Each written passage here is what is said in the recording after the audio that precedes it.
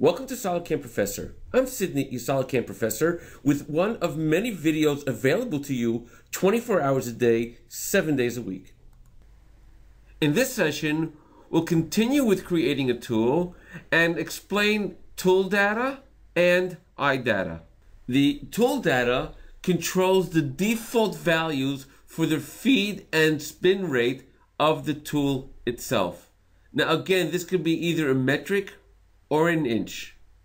If it's a metric, you'll see it says millimeters per minute. If we're an inch, you'll see it says inch per minute. I'll go to metric, and let's first take a look now at the feed field. The feed field allows us to work in two different ways. The first way is by putting in the actual feed of the tool in millimeters per minute. We have it here for the X feed and the XY. You can have a separate feed for the Z as it goes down. And if this box is checked off, we can control the feed finish as well to have a separate feed different from the feed XY. The other option we have for feed units is FZ. By FZ, it takes the millimeters for tooth. This actually takes into account, if I have to go back in topology, the number of flutes. I'll put it on F and just leave it now the way it is. Now, there's one more option over here called feed Z for penetration only. If I would be working in a 3D operation, then the feed Z that's written over here is only effective for penetrating into the part itself. But for actual working, when it's working in XYZ simultaneously, it will not look at the feed Z.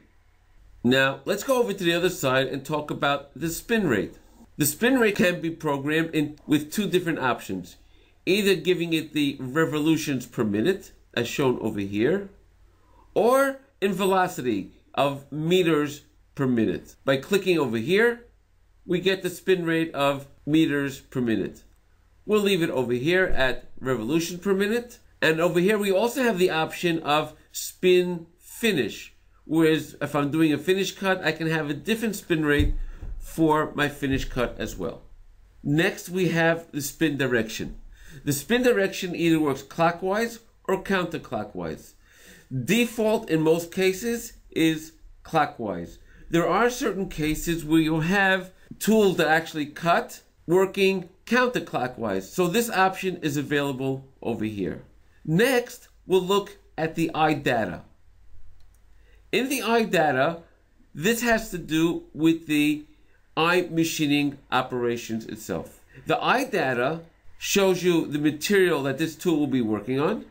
It'll also tell you what tool type you're using, whether it be carbide, cobalt, high speed, or premium carbide, and allows you to change the percentage, if I were to click on here, of how much the calculation of the feed and spin rates that are done inside iMachining itself.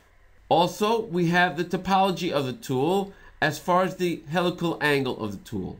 We also can have a default for this tool as far as the machining level. For instance, if I want this tool always to work as default in a level of 5, I'll just put it level 5. And we can also control in the iData the maximum chip thickness if I want it different from what the default is given in the program itself. For more videos on SolidCAM Professor, please go to our website www.solidcam.com and look for the tab called SolidCAM Professor. Thank you for joining us on SolidCAM Professor.